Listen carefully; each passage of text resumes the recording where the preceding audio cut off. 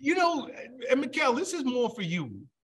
I know you were raised by your grandmother. If I got this right, you have three brothers. Yes. Did you always dream?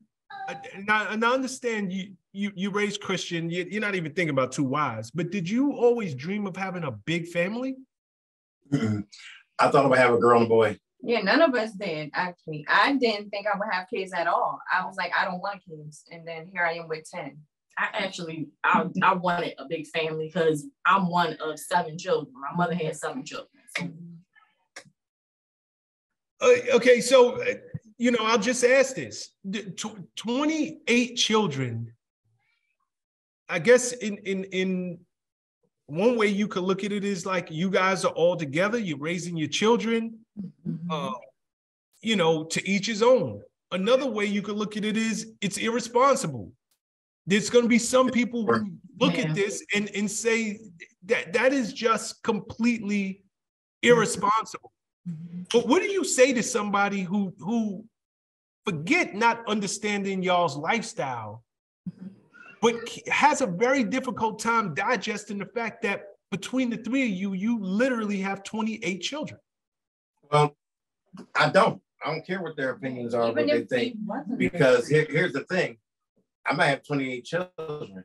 I know brothers 1 and 2 don't do a third of what I do. I take care of them.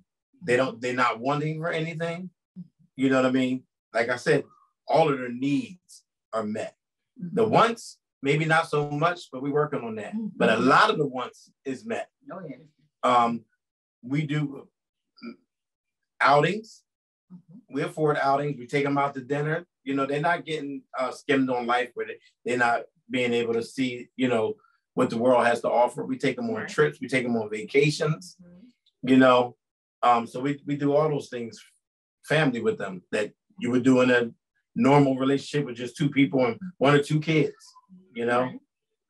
How many of your children, I'm sorry, go ahead. I apologize. For me, for me, it's just like, you have women, single women out here with multiple children, and, they're making ends meet, things like that. And the Bible does say, be fruitful and multiply. Right. So, however you do it, whether you're 1 man, 1 woman, 2 women, 2 men, however, you can have as many as you please. None of my children are in jail.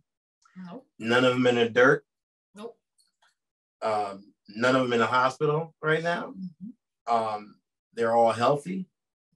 They all have a relationship. Yeah. They all have a loving relationship. They all know each other. They all deal with each other, even from the oldest down to the youngest now.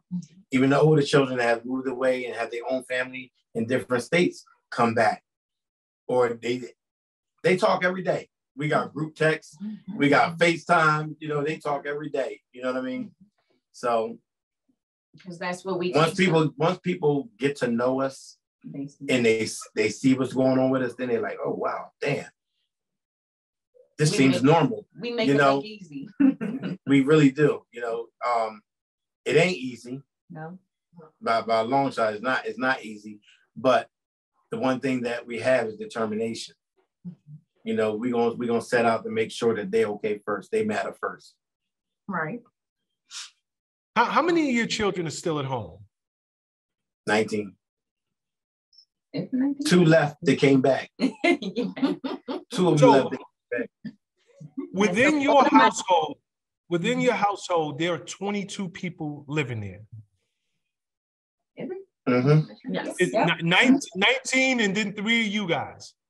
Mm-hmm. Okay, is there a such thing as privacy? Does that even exist? Yeah, when we go to bed and we lock our door and tell them stay the hell out.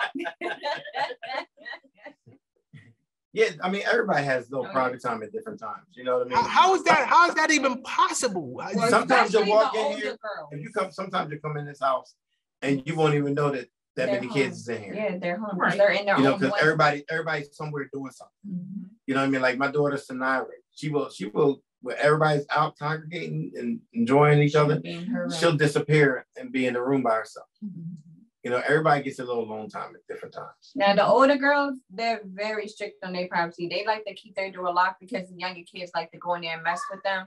So they definitely have this strict policy of get out my room, don't come in here and bother us. And that's where because they're teenage girls, that's them. They like to have their own space. So and they get out at times. They get out at times. Like sometimes they go with the grandparents. Like a couple of them were just with her mom. They just came back last week, and she's coming up again to take a few more down to Georgia with her for the summer. Some of them go with their godparents. So they get out too as well. Yeah, some of them go out with the older siblings. And my brother, they're kind of involved too. So. How many boys and how many girls? We had 11 boys, and it was 16, 17 girls now. Yeah, it was 17. Okay, and what are the age ranges? My oldest will be 28 this year. Wait, 28, 29 this year. In December. In December. And the newborn is a couple days old. 4 days. 4 days. What's up, guys? Thanks for sticking with me to the end of the video. Truly appreciate you. If you like anything you heard here today, go ahead and hit that subscribe button. And if you know anybody that can benefit from this message, feel free to share. Peace and love. Make every move a power move. And I'll catch you all on the next video.